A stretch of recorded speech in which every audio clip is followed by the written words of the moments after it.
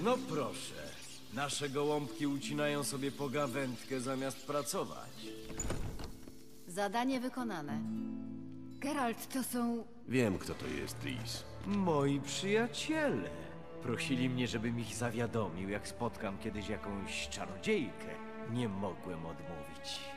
Zastawił na mnie pułapkę. Od początku coś mi tu śmierdziało. Skoro jesteś taki domyślny, trzeba było brać nogi za pas. Nie lubię uciekać. Proponuję, żebyś nam grzecznie zapłacił i zabrał stąd tych panów, póki jeszcze nie jest za późno. Chyba żartujesz. Nie po to zatrudniłem czarodziejkę, żeby jej teraz płacić. Dam ci radę, mutanci. Nie wtrącaj się w nie swoje sprawy. Dziękuję za dobrą radę, ale nie mogę jej przyjąć. Dosyć gadania. Róbcie, co do was należy i pamiętajcie, będę wam w tym przeszkadzał. Mam dosyć słuchania tego skurwysyna. Ja też. Żadne z nich nie wyjdzie stąd żywe.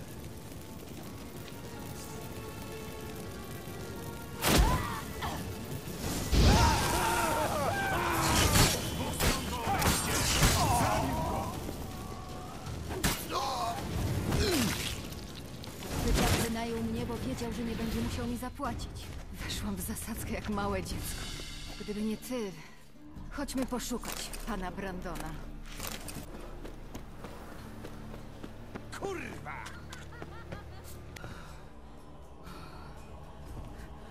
Obudź się. To tylko sen. Obudź się.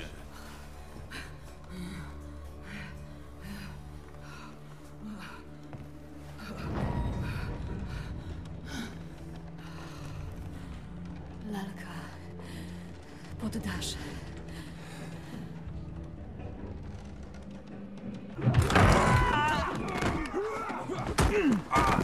Następnym razem nogi z dupy, bo wyrywam i wsadzę w żyć, aż wam gębą wyjdą!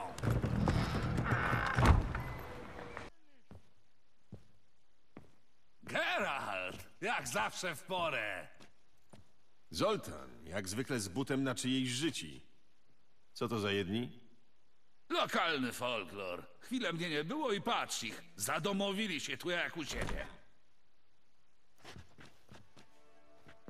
Dobra, czas na wiosenne porządki. Trzeba ich stąd wykurzyć. Przyłączysz się? Wedle życzenia. Jakieś ostatnie słowa? Trzymajcie się w kupie! Musimy go...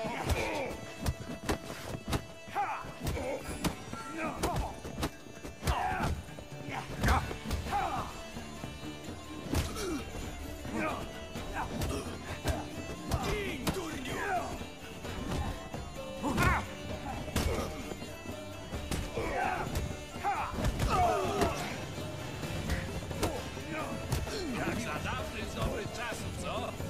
Tak, zupełnie jakbyśmy nie wyjeżdżali z Velen. Nie bijcie! Już nas... No, sprawnie nam poszło. Teraz to możemy przywitać się jak bogowie kazali. 100 lat cię nie widziałem, druhu. Wszystko oddam z procentem, tylko dajcie mi tydzień. Pan Junior nie jest bankier, tylko uczciwy człowiek. Płacisz w terminie, masz ochronę. Nie płacisz! Pomocy! I czego się drzesz, głupia? Co, rycerz na białym koniu się uratuje?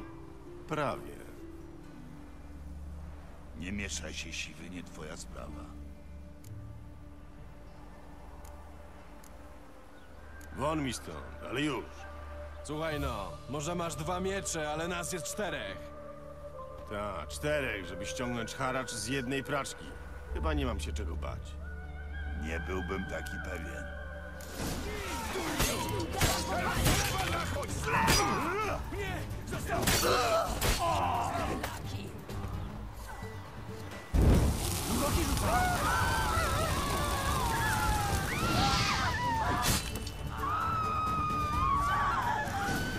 Nie wiem, co ci chodzi po głowie, ale od razu zaznaczam, że mężczyźni mnie nie interesują.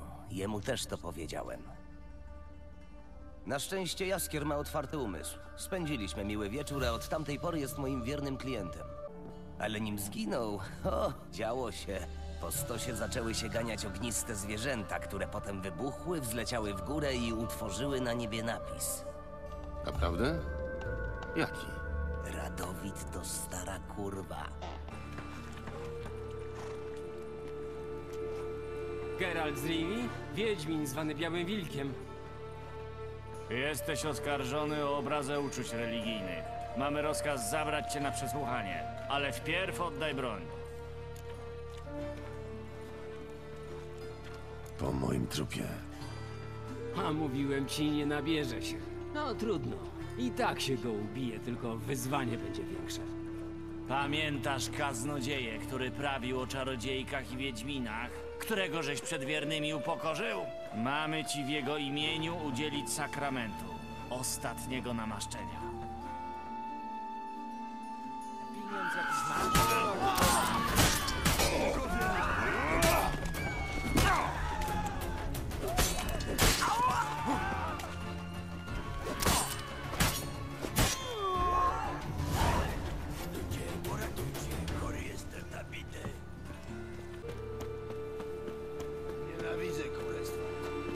Znalazłem u Jaska wiersz na twój temat. Wynika z niego, że jesteś niezwykle utalentowaną osobą. Tak? Pisał coś o moich wierszach? Zawsze fascynowały mnie konie. I zawsze pragnęłam opiewać piękno tych szlachetnych zwierząt. Widziałeś u Jaskra jakieś próbki? No to tylko wprawki, ale jestem ciekawa, co o nich sądzisz. Nie widziałem. Hajda! Bicz rozwinęła, centkowany kręty, wiśta z bicza trzasnęła i ściągnęła wodze. Ogier był tancerzem między jej udami. Stanął pod nią dęba, po czym zarżał srodze. Niestety nie znam się na poezji. Ty jesteś moim nowym nauczycielem? No, no. Tym razem tatko się postarał. Zaczniemy od drewnianych mieczy. Muszę wiedzieć, ile jesteś wart.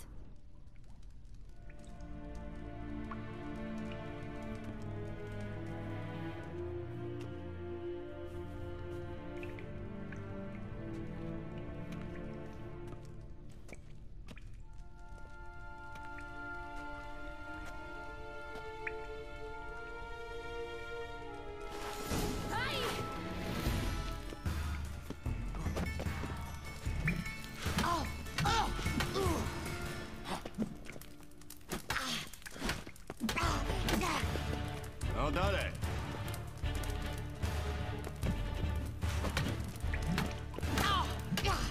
Na co ci te dwa miecze? Nawet z jednym sobie nie radzisz.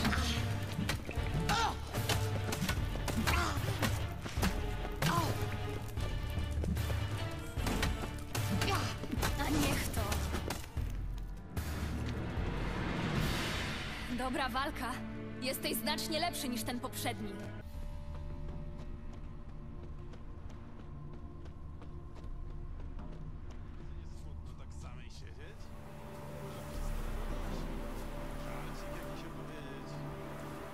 Szarmancki gest, ale podziękuję. Hej, Kobek, słyszałeś jak zaszła tała? Nasze dziewki tak nie mówią. Nie, za to ten w gardzie już tak. Zły lokal wybrałaś, złotko. My tu czarnych nie lubimy. Zostaw mnie, brudasie! Łapy przy sobie!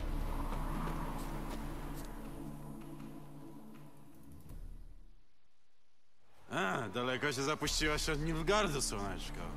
I nie wiem, czy jeszcze tam wrócisz. To córka ambasadora Far Atre. Obejmuje ją immunitet dyplomatyczny. Nie bardzo rozumiem, co ty tam pierdolisz, poza tym, że się skumałeś z czarnymi. Nie dziw się, Lukas. Wiesz, jak jest. Wiedźmina to zawsze ciągnie do potworów. Ale z tą bestyjką... No, to już my się rozprawimy.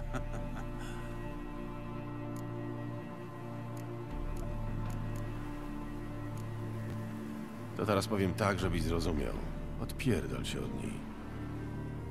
No proszę, teraz już nie tylko czarni chcą nam rozkazywać, ale i wiedźmini. Tyle, że ja ani jednych, ani drugich słuchać się nie będę. Na niego, Lukas! Zatańczmy.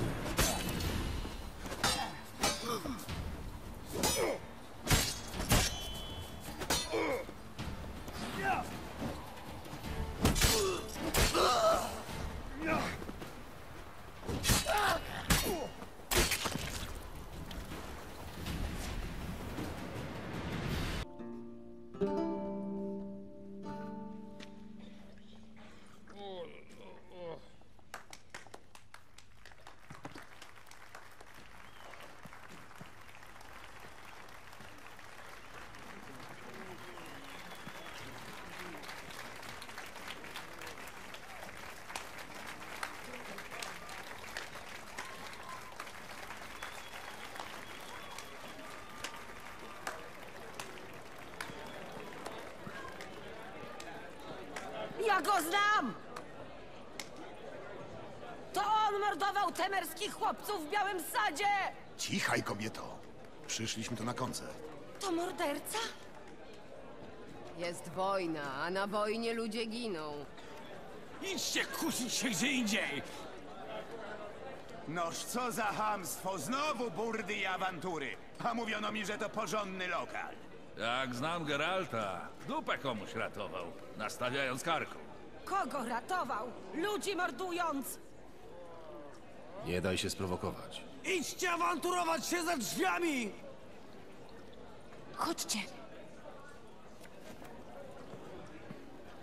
Cisza! Ja chcę posłuchać muzyki! Stolica kultury.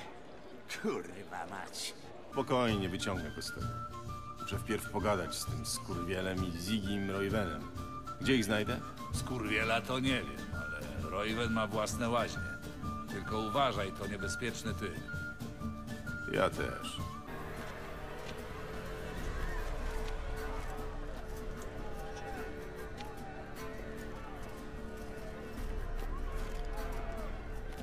Z gołą dupą jeszcze się nie biłem.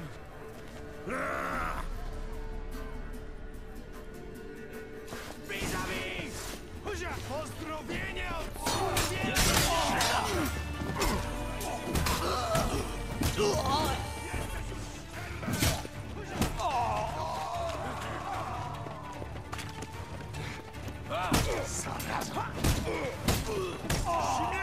na śmierć!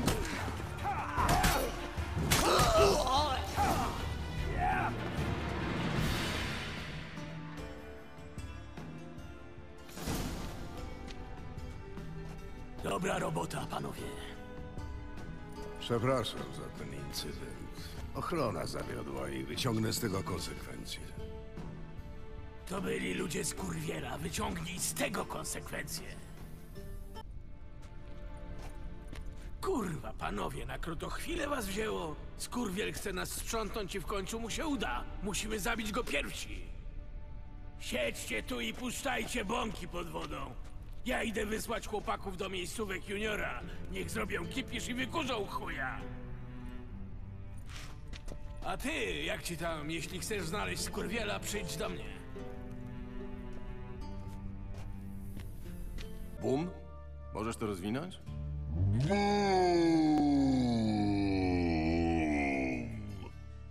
Takie duże. Bach, trach, łubudu i bęc. Pozwól, że ja rozwinę. Ach. Wybuch rozpierdolił ścianę dzielącą kanały od skarbca. Widzę, że całkiem nieźle dogadujesz się z tym trolem. Całe życie pracuję z idiotami. Mam wprawę. Na pochybel, skurwysynu! Stary skurwiel był jednym z najbardziej bezwzględnych ludzi, jakich spotkałem. Szantażował, zabijał, rozpychał się łokciami. Mówiono, że ma haki nawet na hierarchę.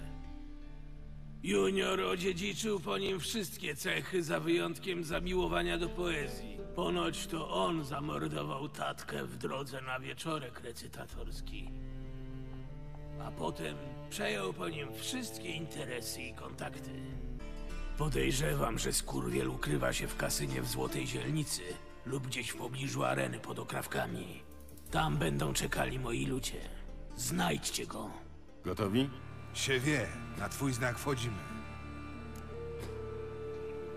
W takim razie ruszajmy. Tfu!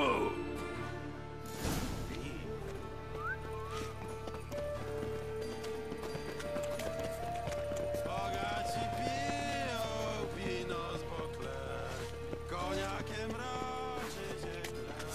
Ha! Końcie w koło! Durniu!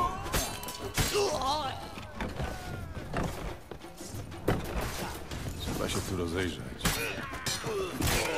Końcie w koło!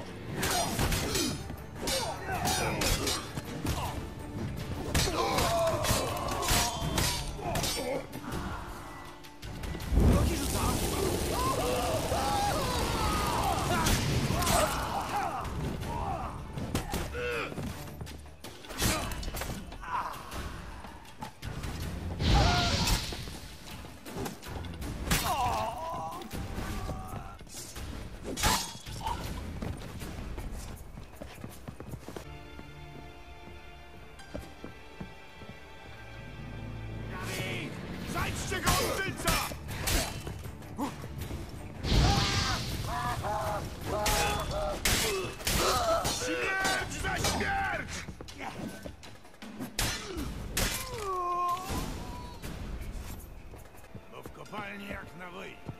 ktoś jebnie tam pierdolnie. Jesteście od Tasaka? A jakże, czekamy na ciebie. Powiedz tylko słowo. Ruszajmy, nie ma na co czekać. Słyszeliście? Wchodzimy!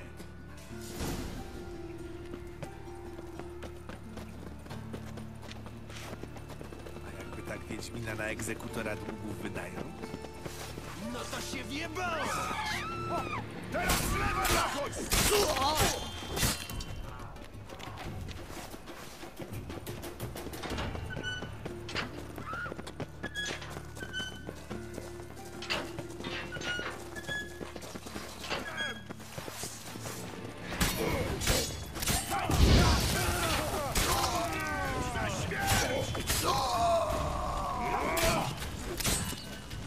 Przeszukać tę nogę.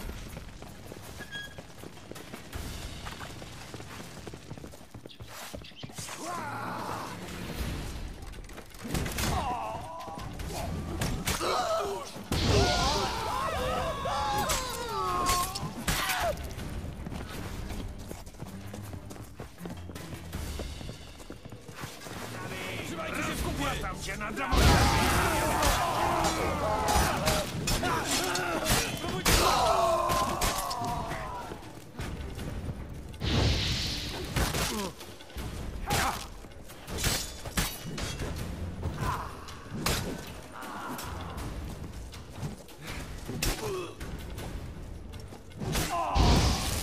Sługa twój i twej rodziny.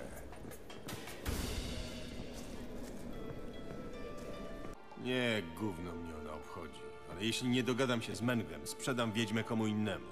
Nie chcę, żebyście ją uszkodzili, nim dobiję targu. Prawdziwy z ciebie człowiek interesu, co? Dostaniesz swoje pieniądze, nie martw się. A Marigold to, na co zasłużyła.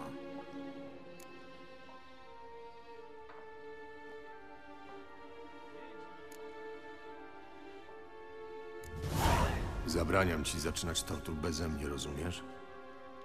Tak, bez tortur. Co? Uroki rzuca skurwysyn! Na niego! Już po tobie!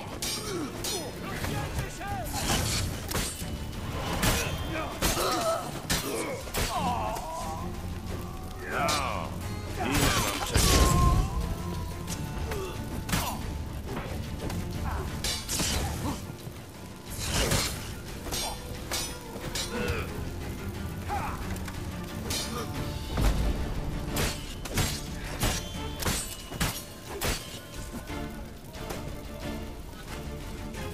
Nie daruję ci tego!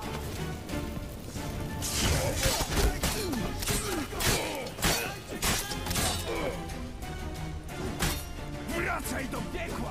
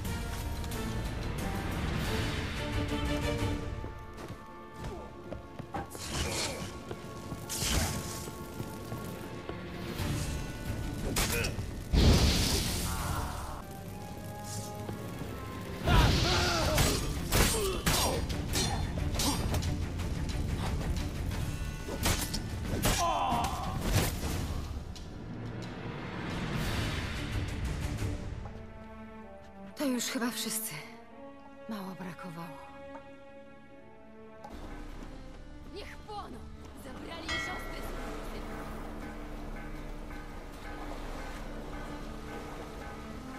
Całe dnie w kaplicy przesiaduje? Niech płoną! Jak ci wszyscy biedni ludzie, których spalili. To ty popełniłeś pomyłkę. A teraz wyskakuj z sakiewki. Nie mam siły.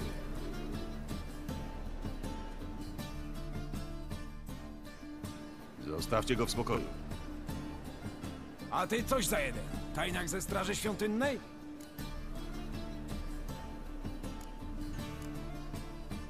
Jestem wielbicielem ładu i porządku. To pomyliłeś miasta. Wy popełniacie pomyłkę. Zostawcie go w spokoju. A jak nie?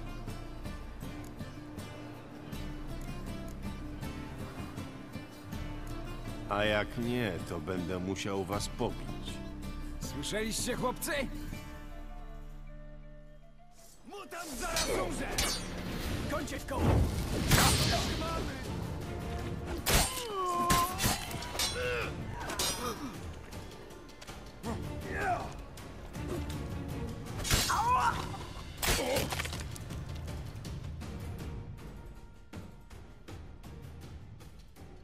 Wracaj do domu, człowieku. I nie zapuszczaj się tu więcej. Tak zrobię. To znaczy, tak nie zrobię. To znaczy tak. Dziękuję za pomoc, panie. Wystarczy. Wiemy, co chcieliśmy wiedzieć. Cieszę się niezmiernie. Rozumiem, że w takim razie zapomnimy o tym przykrym incydencie i... Nie tak szybko. Geralt? Wiem, za dużo widział. Ale jak to? Przecież ja nic nikomu... Albo zginie, albo pozbawię go pamięci. Razem z Mengem ustawiał stosy na Rivii. Za to należy się śmierć. Ale pomogłem przecież! Pomogłem! Fenomenalna.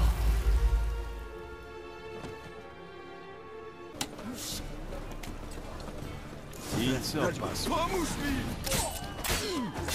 Siakra.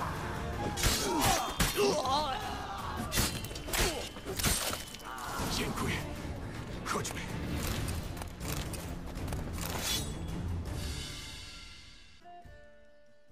Ładnie to tak starych przyjaciół nie poznawać, To jakaś pomyłka. Nie znam pana.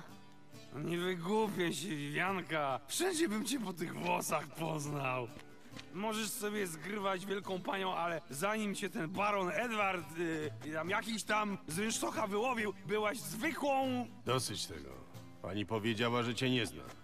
A to co, nowy jakiś? Jeszcze starszy niż poprzedni? Taki chuj zgrzybiały. Pewnie im mniej może, tym więcej płaci, co? Sam się prosisz.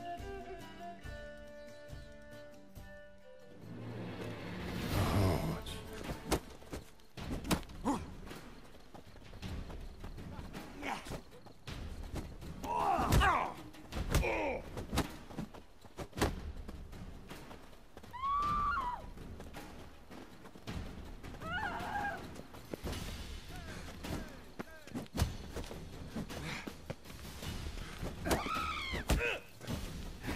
Mieliśmy nie zwracać na siebie uwagi. Przecież nic się nie stało. Ej, dość, już mam dość.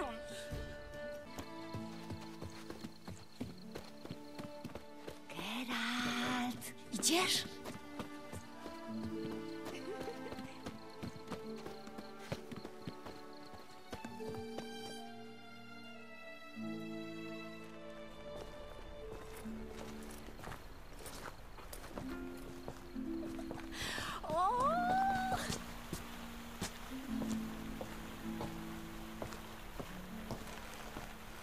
Uważaj.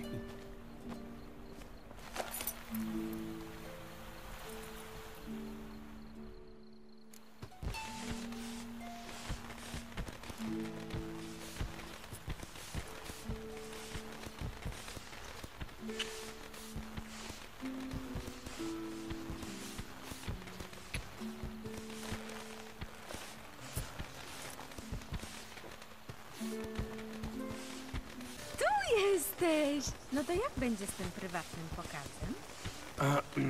W innych okolicznościach dałbym z siebie wszystko. Oj, przepraszam, ja...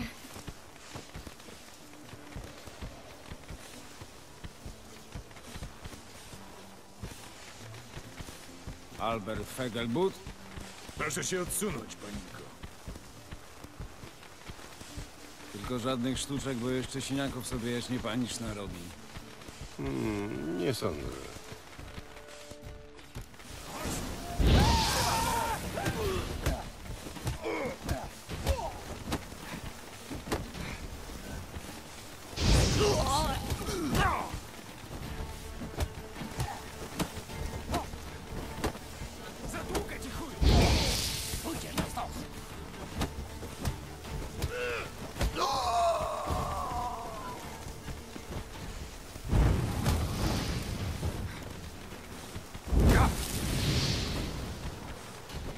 mieczem, na niego!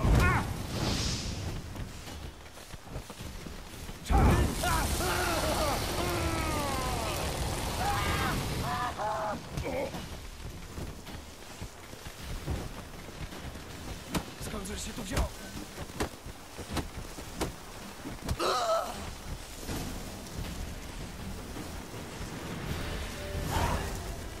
Już zaczynałam się martwić. Pojawiły się małe problemy. Łowcy? Idą tu? Nie, mam jeszcze trochę czasu. Ale proszę wysłać kogoś do ogrodu, żeby się nimi zajął. Dopilnuję tego, a wy się pośpieszcie.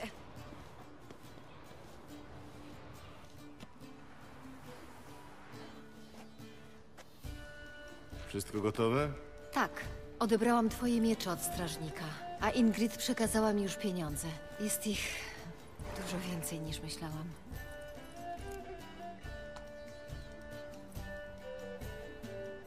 Świetnie. To gdzie jedziemy? Ty nigdzie. A w sprawie tego przy fontannie nie powinniśmy. Wiem, że to przeze mnie. Wino uderzyło mi do głowy. Przepraszam. Tris, nie przepraszaj.